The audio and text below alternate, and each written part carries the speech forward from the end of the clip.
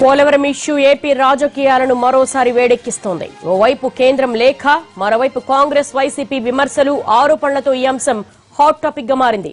పోలవరం ప్రాజెక్టులో కొంత భాగాన్ని పూర్తి చేయడానికి కొత్తగా టెండర్లు పిలుస్తూ ఆంధ్రప్రదేశ్ ప్రభుత్వం నోటిఫికేషన్ ఇవ్వడంపై కేంద్రం అభ్యంతరాలు వ్యక్తం చేసింది. దీనికి సంబంధించి కేంద్ర జల వనరుల శాఖ కార్యదర్శి అమర్జిత్ సింగ్ ఏపీ ప్రభుత్వానికి లేఖ రాశారు. స్పిల్వే, స్పిల్ ఛానల్ పనులను ప్రస్తుతం ఉన్న కాంట్రాక్టర్తో కాకుండా కొత్త కాంట్రాక్టర్ ద్వారా పూర్తి చేయాలని ఏపీ ప్రభుత్వం గతంలోనే నిర్ణయం తీసుకుంది. టెండర్లను కూడా పిలిచింది. అయితే దీనిపైనే జలవనరుల శాఖ క్లారిటీ కోరుతోంది. కొత్తగా టెండర్లు పిలుస్తున్నట్లుగా ప్రస్తుత కాంట్రాక్టర్ కు సమాచారం ఇవ్వకపోవడం, టెండర్లు వేయడానికి అతి తక్కువ సమయం ఇవ్వడాన్ని లేఖలో ప్రస్తావించారు. కొన్ని పనులను వేరే కాంట్రాక్టర్ కు అప్పగిస్తే ప్రాజెక్టు వ్యయం కూడా పెరిగే అవకాశం ఉందని, మిషనరీని వాడుకునే విషయంలో కూడా సమస్యలు తలెత్తే అవకాశం ఉందని కేంద్రం అభిప్రాయపడుతోంది. ఈ విషయాలన్నింటినీ గతంలో జరిగిన వివిధ సమావేశాల్లో ఏపీ ప్రభుత్వంతో చర్చించినా తొందరపాటుతో టెండర్లు పిలిచినట్లు కేంద్రం చెబుతోంది. ఈ విషయాలన్నీ దృష్టిలో పెట్టుకుని సమస్యలపై పూర్తి స్థాయిలో చర్చ జరిగే వరకు కొత్త టెండర్ల ప్రక్రియ నిలిపివేయాలని కోరింది.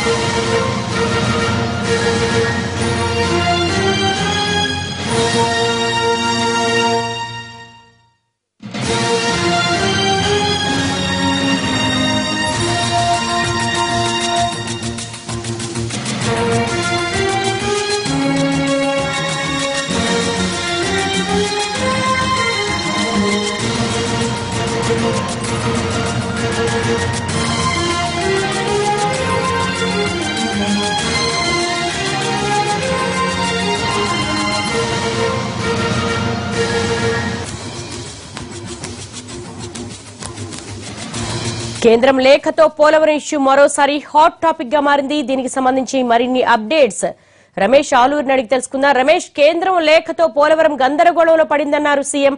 అలాగే పోలవరాన్ని ఆపమంటే ఆపేస్తామంటూ ఆవేదన వ్యక్తం చేశారు. ఎలా అర్థం చేసుకోవచ్చు ఈ మాటని?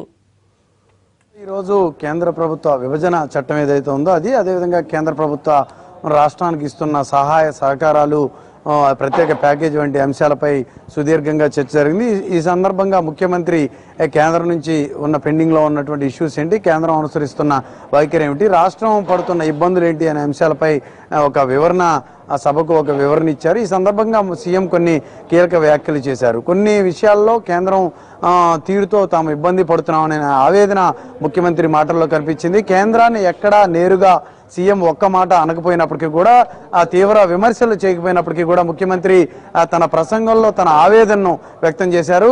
విభజన సందర్భంగా తీవ్రంగా నష్టపోయినటువంటి రాష్ట్రాన్ని ఆదుకోవాల్సిన బాధ్యత కేంద్ర ప్రభుత్వంపై ఉందని చెబుతున్న ముఖ్యమంత్రి అదే పలు అంశాలను ఉదాహరణగా చూపించారు. ముఖ్యంగా పోలవరం వంటి ప్రాజెక్టుల విషయంలో కేంద్రం అనుసరిస్తున్న వైఖరి, తలెత్తుతున్న వివాదాలు ఇబ్బందికరంగా మారాయి. ఏదైతే లక్ష్యానికి అనుగుణంగా ప్రాజెక్టు పూర్తి చేయాలని తలకెత్తుకున్నామో దానికి భిన్నమైనటువంటి పరిస్థితులు నెలకొనడంపై ముఖ్యమంత్రి ఆవేదన వ్యక్తం చేశారు. అనంతరం మీడియాతో చిట్ చాట్ సందర్భంగా కూడా సీఎం ఇదే అభ్యంతరం వ్యక్తం చేశారు. ఏదైతే టెండర్లు ప్రక్రియకు కేంద్రం నుంచి కొన్ని అభ్యంతరాలు వ్యక్తమయ్యాయి. కేంద్ర ఇరిగేషన్ శాఖ ఒక లేఖ రాసింది టెండర్లను ఆపివేయాలంటూ అనే అంశంపై ముఖ్యమంత్రి మాట్లాడుతూ, కేంద్రం అనుమతిస్తే టెండర్ల విషయంలో ముందుకు వెళ్తాం, కేంద్రం అభ్యంతరాలు తెలిపితే కేంద్రానికి ఒక నమస్కారం పెట్టి ప్రాజెక్టును అప్పగిస్తామంటూ ఒక కీలకమైనటువంటి కామెంట్ కూడా చేశారు. మొత్తంగా చూసుకుంటే ముఖ్యమంత్రి వ్యాఖ్యల్లో కొంత ఆవేదన కనిపిస్తూ ఉంది. తీవ్రంగా ప్రయత్నం చేస్తున్నప్పటికీ కూడా కేంద్రం నుంచి అనుకున్న స్థాయిలో సహకారం అందటం లేదనే అభిప్రాయం ముఖ్యమంత్రి వ్యక్తం చేశారు. ప్రస్తుతం మనతో మంత్రి కాలువ శ్రీనివాస్ ఉన్నారు,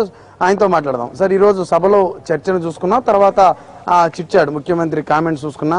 కేంద్రం సహాయ సహకారాల విషయంలో అనుకున్నంత స్పందన రావటం లేదని ఒక ఆవేదన కనిపిస్తా ఉంది. మీరు ఎలా చూస్తారు ఈ రోజు జరిగిన చర్చను? అంటే 3 ఏళ్ల నాడు విపరీతమైన ఆర్థిక ఇబ్బందుల మధ్య, రకరకాల సమస్యల మధ్య ఈ రాష్ట్రం ఏర్పడితే కేంద్రంలో నరేంద్ర మోడీ గారు నాయకత్వం వహించే ప్రభుత్వం రావాలి, రాష్ట్రంలో చంద్రబాబు నాయుడు గారి నాయకత్వాన తెలుగుదేశం ప్రభుత్వం ఏర్పాటు కావాలని బలంగా ప్రతి తెలుగు వాళ్ళు కోరుకున్నారు. ఆంధ్రప్రదేశ్ ప్రజలు నమ్మి ఓటేశారు. ఈ నేపథ్యంలో కేంద్రంలోనూ రాష్ట్రంలోనూ భాగస్వామ్య ప్రభుత్వాలే ఏర్పడ్డాయి.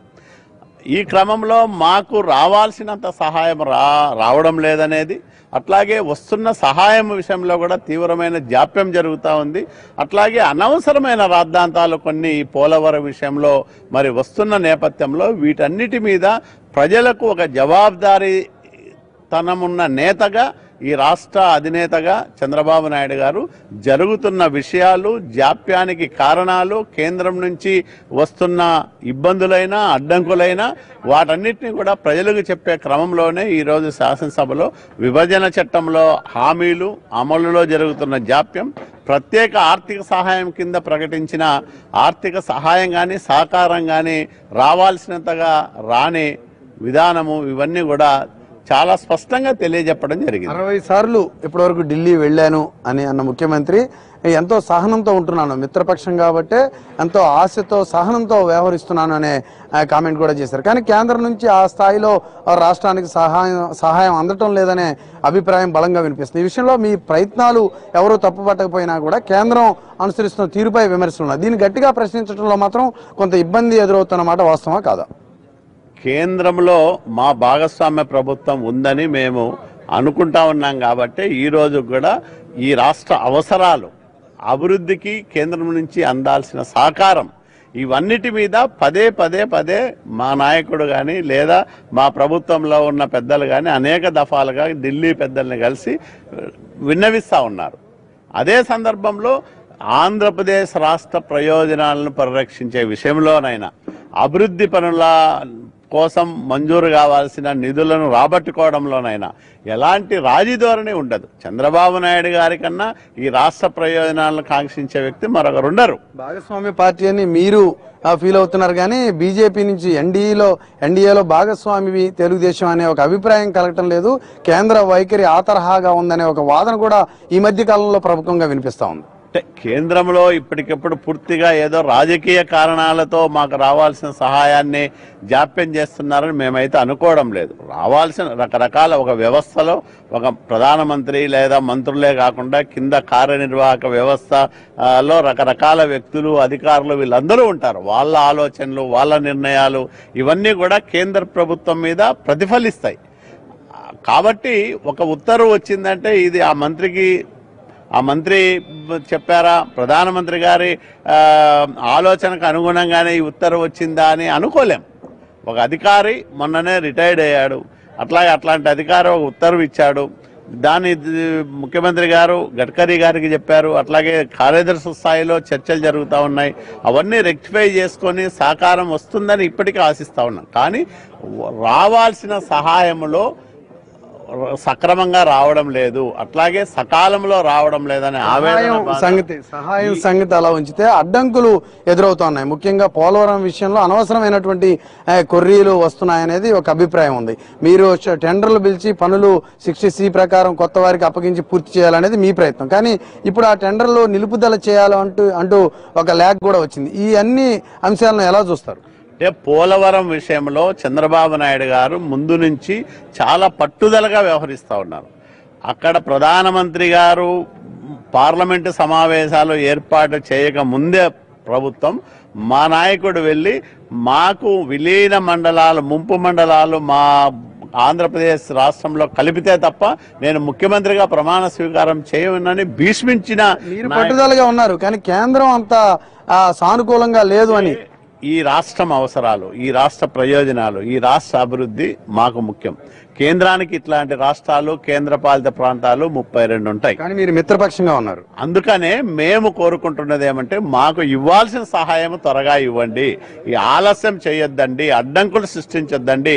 మా ఆవేదన, బాధ, మా అవసరము ఈ రాష్ట్ర అభివృద్ధిని దృష్టిలో పెట్టుకొని మాకు సహకరించమని మేము పదే అడుగుతా ఉన్నాం. రైట్, ఇది మంత్రి కాలువ శ్రీనివాసరావు అభిప్రాయం.